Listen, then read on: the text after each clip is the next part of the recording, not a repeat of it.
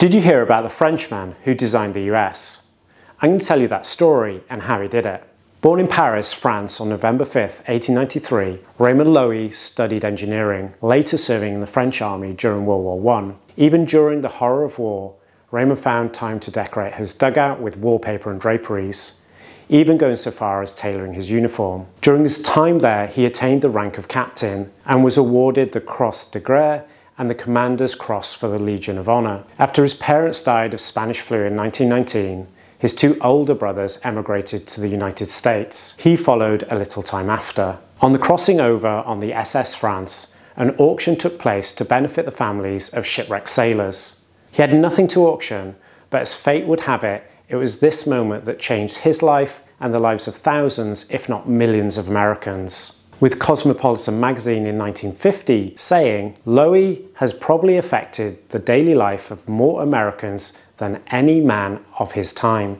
He created a small ink drawing of an attractive, modern-dressed passenger on the promenade deck.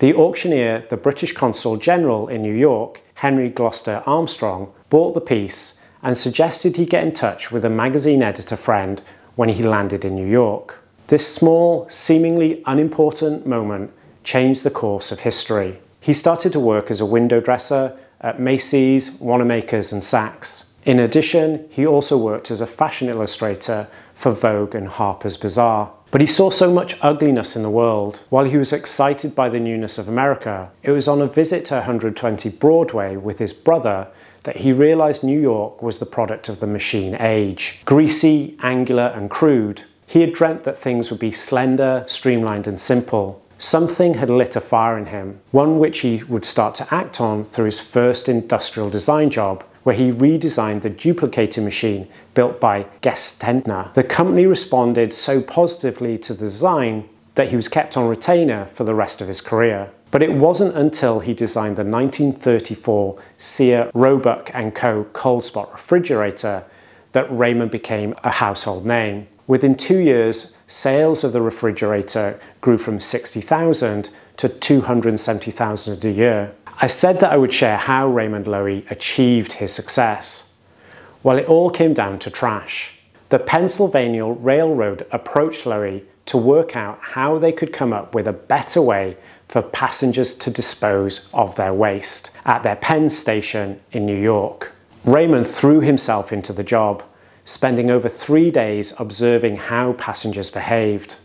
This anthropological approach to design was revolutionary and likely became one of the first examples of user-centered design. But these designs were only the beginning. Raymond went on to design not only products, he also designed some of the most iconic logos of the time. Notable designs included a refresh of the Lucky Strike logo, the Studebaker Avanti car, the Shell logo. He added white text to the Coca-Cola bottle. He designed the BP logo. He even designed the livery for Air Force One. The trash recommendations were well received, and the railroad gave Loewy the prodigious job of designing their next locomotive. He again immersed himself in the project, riding their trains for thousands of miles, talking to passengers and crew. The approach allowed small design details to be designed and new additions such as toilets to be installed. But it wasn't just this user-centered design approach that made Loewy's approach so unique. Loewy created a framework to help him push the boundaries of design.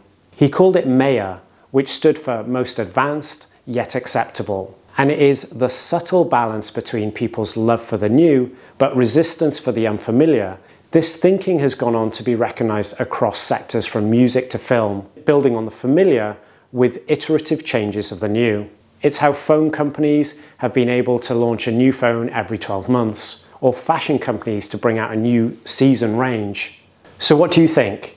Is there a secret to designing all these products? Do let us know in the comments. I hope you enjoyed the fable. Do give us a like and do consider subscribing. We post nearly every week about design thinking, brand and digital. Thanks again and see you in the next one.